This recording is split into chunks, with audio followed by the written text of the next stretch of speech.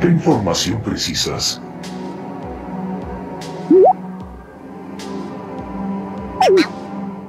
Lo lamento, no te entiendo.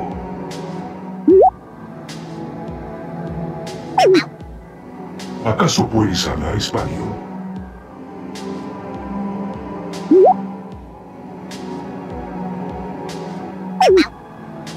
Estaré aquí.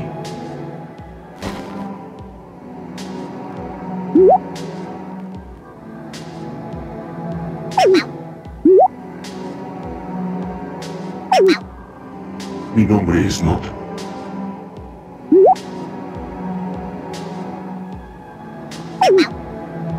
Eso es correcto.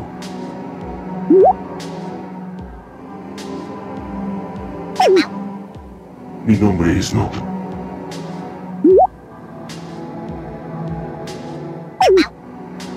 Dime, ¿cuántas veces tendré que repetirte mi nombre?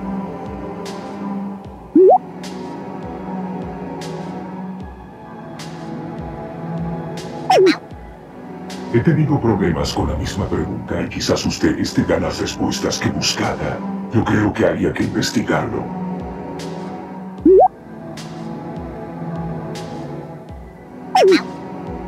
No me tomen por imbécil. He escuchado que los mencionan por agentes y variaciones de agentes en otros idiomas. Puedo imaginarme lo que eso significa. Tengo a mi disposición una enorme biblioteca de información histórica.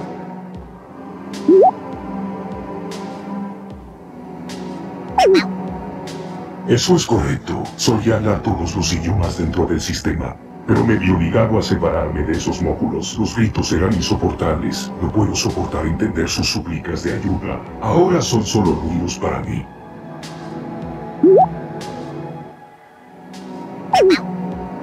Es el lugar más remoto que encontré. Nos encontramos al norte de Morinomachi, mucho más allá del cilindro que compone el cielo. Y si no lo hice lo suficientemente claro, no quiero ser encontrado.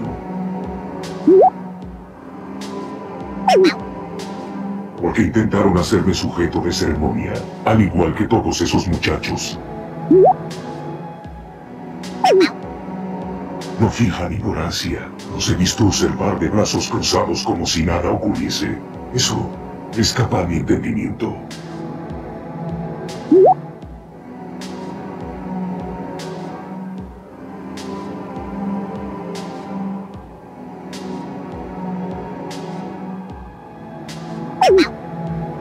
En estos casos no son palabras las que identifico, sino memorias que aún conservo de cuando tenía instalados esos módulos en mi sistema.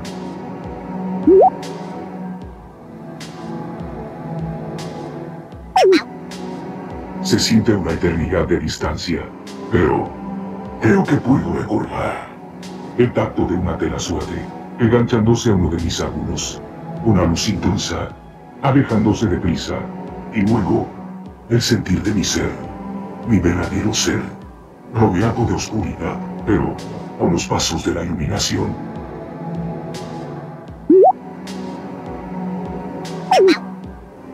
Busqué una forma más adecuada a mi sentir, y este fue el resultado.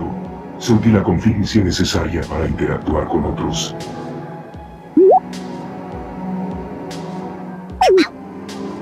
Ustedes saben qué pasó después. No me necesitan para eso.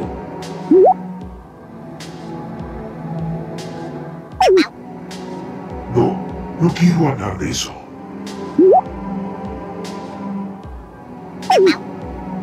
Quiero estar solo.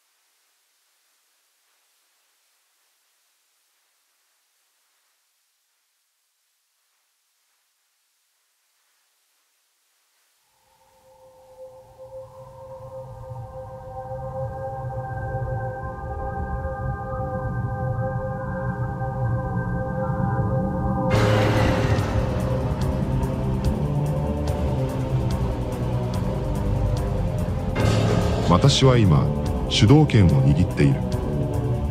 状況は？我々は20分前に潜入させられた。誰かがダクトから入った。悲しいことに、彼らはどこにでもいることができます。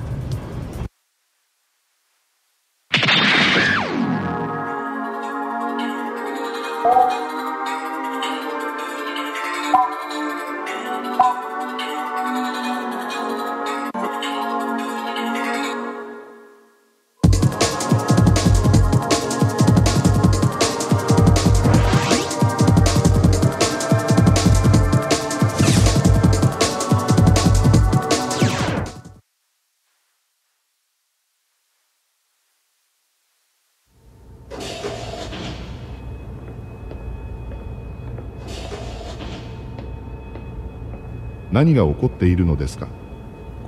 私たちは10分前に侵入を受けました。振動センサーによると、施設の南に衝撃が検出されました。これは何かの情報がありますか？何もありません。何であれ、それは自分の足跡を非常にうまく隠す方法を知っています。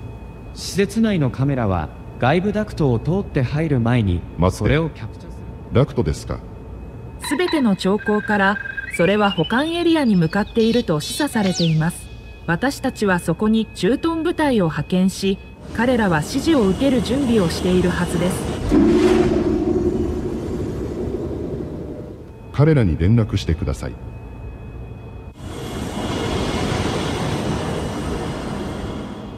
バージル、こちらコントロールです。地下ではどうなっているのですか？エレベーターとトンネル通路を封鎖しています。現在のターゲットの位置は何ですか？あなたの位置に近づいています。まだ時間があります。エレベーターとハッチは封鎖されています。私たちは位置を取る準備ができています。15秒です。注目してで接触します。10、9、8、7、6、5。それは何ですか？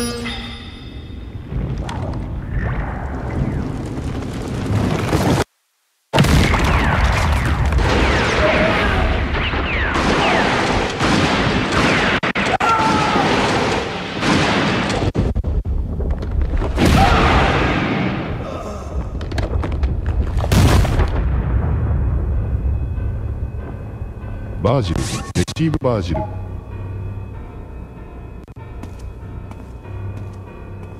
どこに行くのか聞いてもいいですか？明らかでしょう。彼らは下で援助が必要です。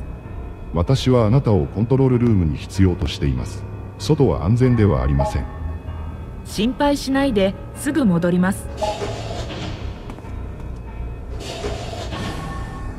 あの女が俺を殺すんだ。引き続きコンタクトを試してくれ。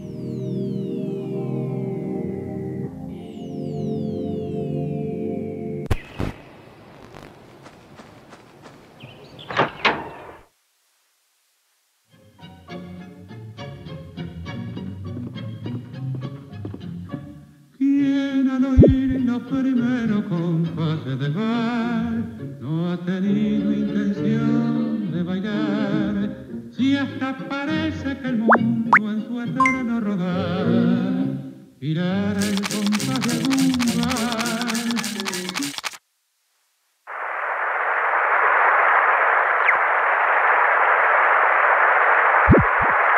Obsessions can be rather chaotic, don't you think? The subject of tonight's telecast is the chaos of men and the chaos of God. Now, we will find that sacred scripture has a plethora of examples of both cases.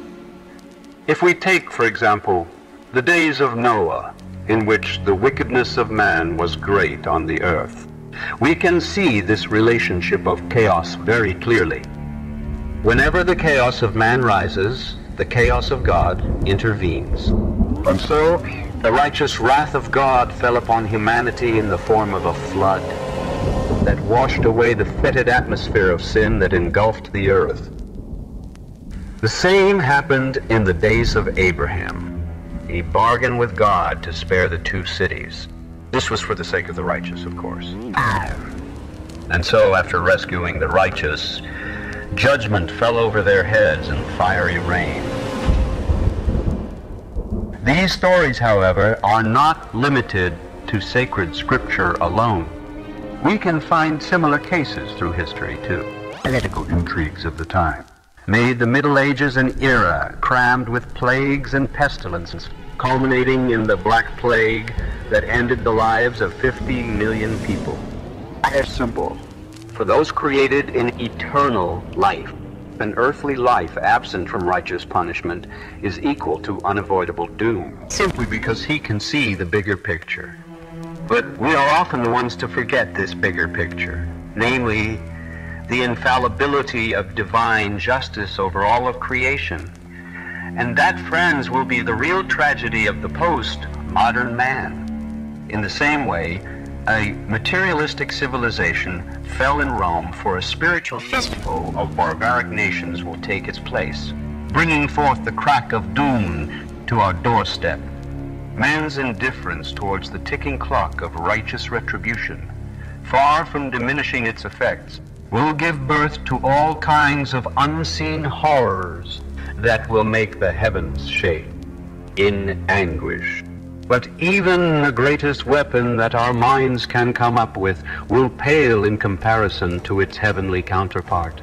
And so a new calamity will fall upon the shameless humanity of tomorrow to be greater than those of yesterday.